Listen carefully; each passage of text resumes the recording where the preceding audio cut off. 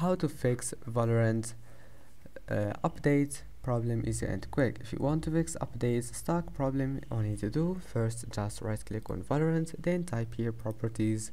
After that go to compatibility. Now make sure to enable those two options and run this program in compatibility mode for Windows 8 and click apply and OK. And after that restart your PC and you will find that your problem is fixed. And that's it. If that doesn't fix it, just close the application that you don't need here and see you in the next video.